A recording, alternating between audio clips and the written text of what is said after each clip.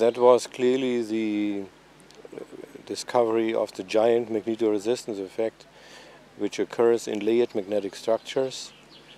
So it was one of the first inventions or findings in layered magnetic structures which led to an application. This effect is based on the spin-dependent scattering of electrons. So if you have electrons in a solid and a magnetic field or a magnetization, then it has been shown by Stern and Gerlach that you can have only spin-up and spin-down electrons, so two kinds of electrons. And later on, Mott came up with the idea that the scattering of these electrons can be different, which is called spin-dependent scattering of the electrons. And in layered structures, one can now exploit this effect for sensor materials, which sense in a very sensitive way magnetic fields and magnetizations. So that was our discovery, parallel to our discovery in Jülich. It was also found by a French group around Albert Fert in Orsay, only that he discovered the effect in multi-layers and the effect was much stronger. We had only double layers, so it was somewhat weaker. But anyway, it was the same effect as we found out when we met for the first time in a conference in. Well, the main application, and I think also some breakthrough for the whole effect, that it also became famous, this effect, was the application in hard disk drives for magnetic media, for reading out information in magnetic storage from magnetic media.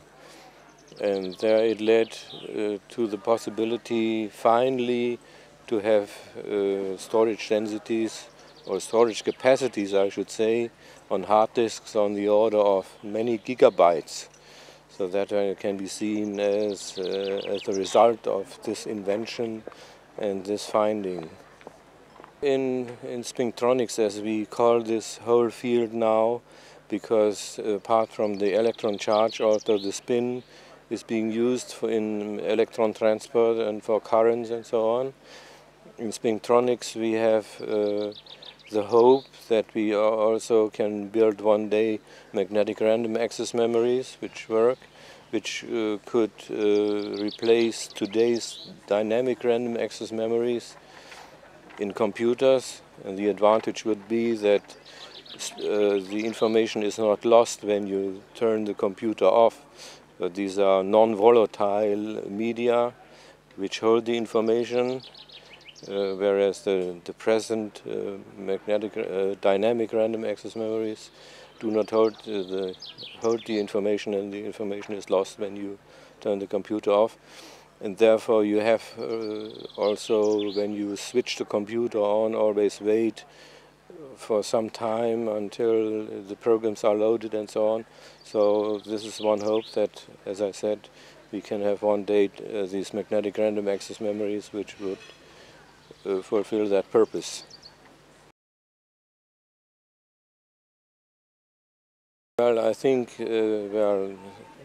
somehow obvious that today's problems are environment, are CO2 exhaust, energy problems. Oil resources will be running out in limited time, or in foreseeable time, I should say.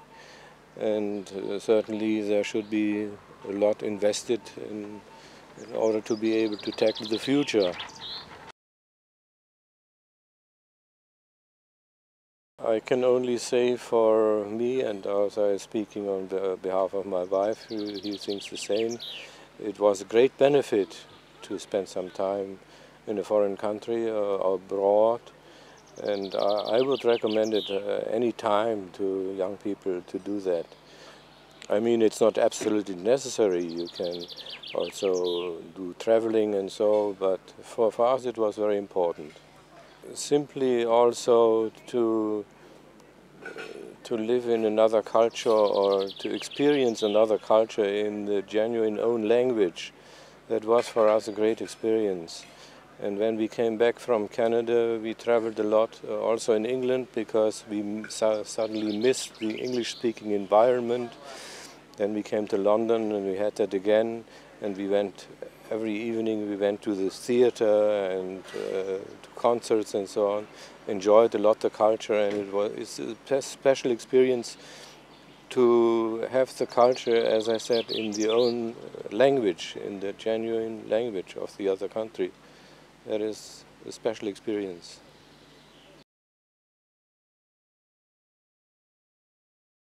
Well, if you have some idea and you think you have a very good idea to do some project, to get some achievement or get something through which is important, I think what you can, or probably what you have to do, is to look around where you have institutions where this topic is being treated, or research centers where they work on this particular topic. Then you can apply there for a scholarship or so, or even get a grant to work on such a topic, and then you can try to realize that. I named already one example. That would be the magnetic random access memory, but there are also other possibilities, and people are partly also working on them already. That is, for example, the realization of spin currents. Spin currents is that you have a spin polarization of the current. Normally you have a spin polarization of the electrons in a static way in a ferromagnet, so you have more up electrons than down electrons, and that establishes the magnetization of the material. But now the new possibility is to have in a flowing current also a spin polarization, so you can transmit, you can, in a way you can say, you can make magnetism flow like in a current. So these are all exciting new ideas and possibilities, and I think it's very attractive to work on these.